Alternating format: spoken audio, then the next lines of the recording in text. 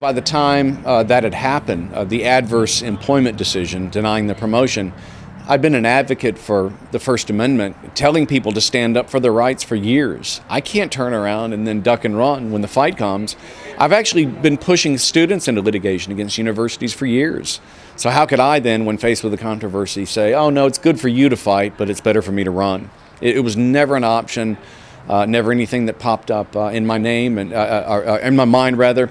And interestingly, right after the verdict was over, I got a job offer immediately from a Christian university, and I wrote him back and said, nope, there's only one person doing what I'm doing, and I've got to keep doing it.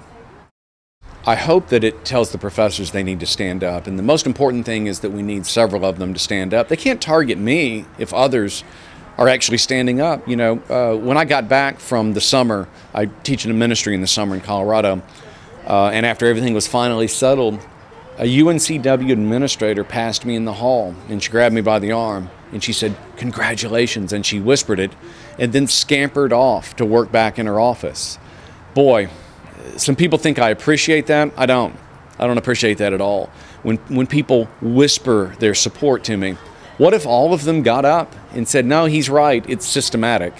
And even if it were just half a dozen or a dozen at every university that just said, oh no, this stuff goes on all the time, then they couldn't just target one person. So that's the lesson I hope will be learned. Sometimes we're our own worst enemy.